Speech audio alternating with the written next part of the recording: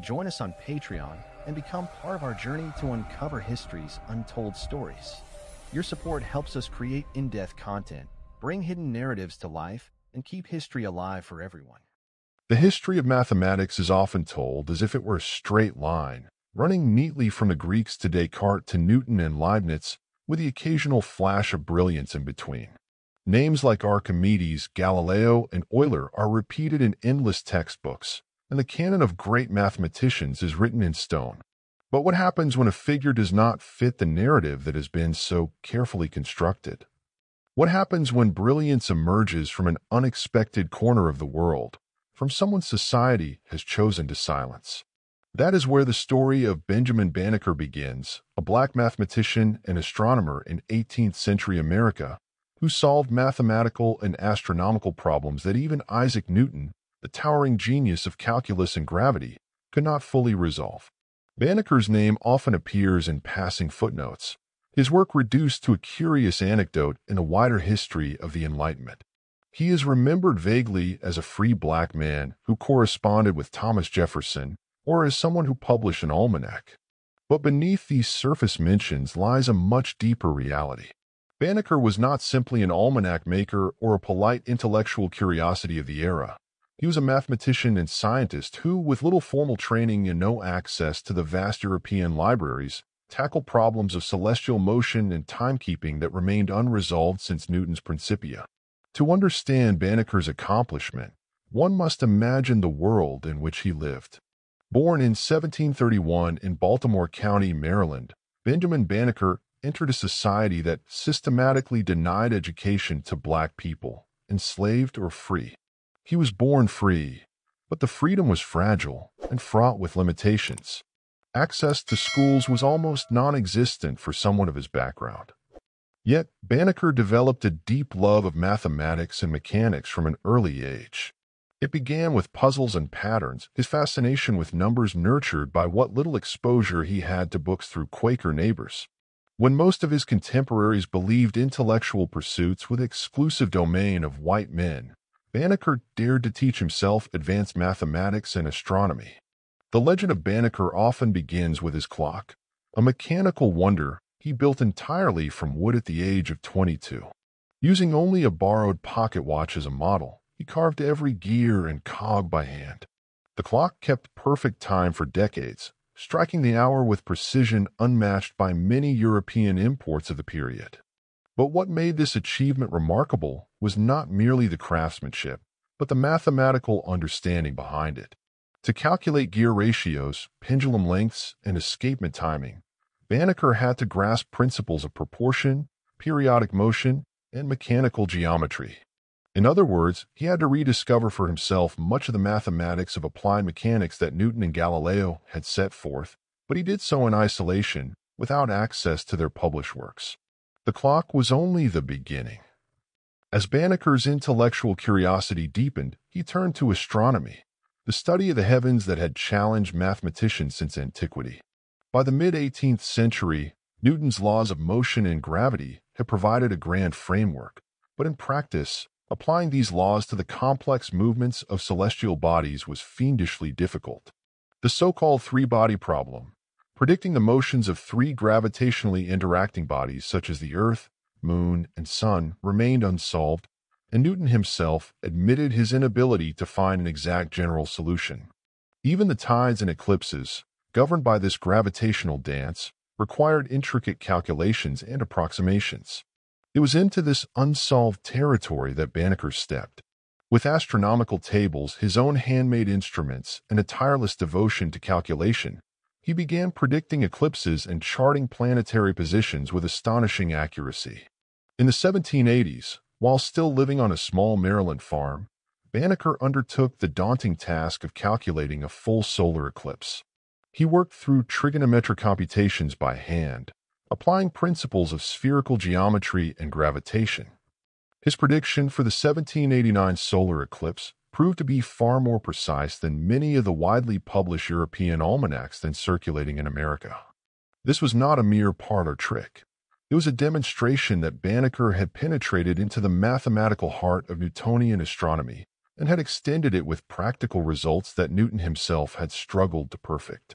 When Newton first published his Principia Mathematica in 1687, his gravitational theory explained why planets followed elliptical orbits, but the actual calculation of their positions at given times was cumbersome and often approximate.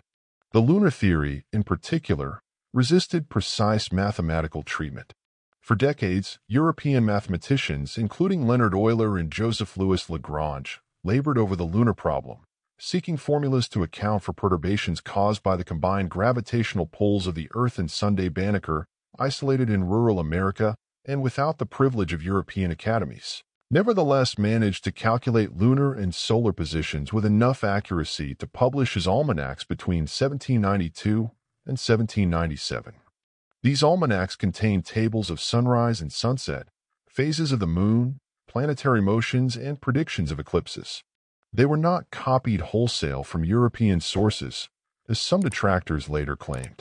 Instead, Banneker performed the painstaking trigonometric calculations himself, relying only on a few reference books borrowed from neighbors. The labor required was extraordinary. Each entry in the almanac represented hours upon hours of computation, made with nothing but ink, paper, and Banneker's extraordinary mind.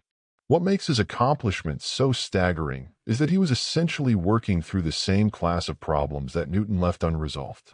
Where Newton had said, "I cannot calculate the moon's motion without considering more than 100 equations," Banneker, working without a team of assistants or access to Newton's full body of work, produced predictions that ordinary farmers and sailors could rely upon. This is where history often falters in its recognition of Banneker. His achievements are dismissed as quaint or accidental, rather than acknowledged as groundbreaking. Yet the truth is clear.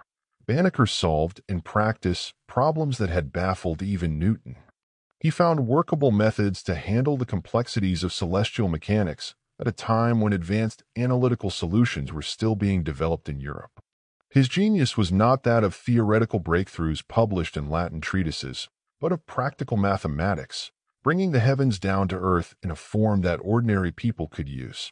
Beyond his technical skill, Banneker also grasped the profound cultural weight of his work. In 1791, he sent a copy of his calculations to Thomas Jefferson, then Secretary of State. With it, he included a now famous letter challenging Jefferson on the hypocrisy of slavery. Banneker reminded Jefferson that a black man, denied nearly every opportunity, had nevertheless mastered the sciences and demonstrated intellectual equality. His almanac was not just a book of numbers. It was a political document, a proof written in the language of mathematics that human potential knows no color. Jefferson's reply was cautious, even condescending, but he forwarded Banneker's work to the French Academy of Sciences, acknowledging its significance.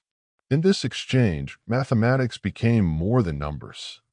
It became a weapon against the ideology of racial inferiority, a declaration that brilliance could not be contained by the chains of prejudice. Banneker's intellectual legacy also challenges us to reconsider how history measures greatness. Newton is rightly remembered as a giant, but his work was made possible by institutions, libraries, and the privileges of a European elite. Banneker had none of these.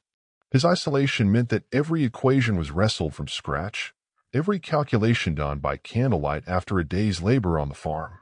That he could reach a level of precision rivaling European astronomers speaks not only to his genius, but also to the hidden history of black intellectual life in the Atlantic world. The erasure of Banneker's contributions is not accidental.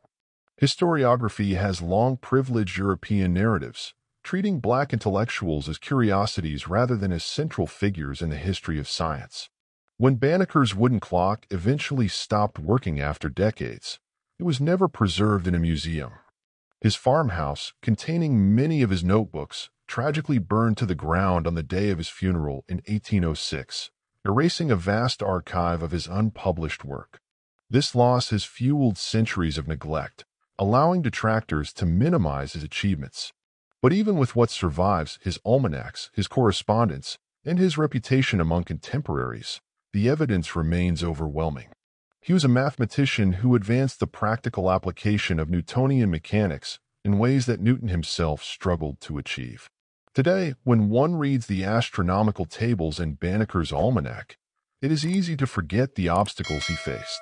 But behind every number lies a story of resistance, persistence, and brilliance. It is the story of a black man who, denied a place in the halls of Cambridge or Paris, built his own observatory from a wooden clock and a homemade telescope, and who dared to solve problems that Newton could not.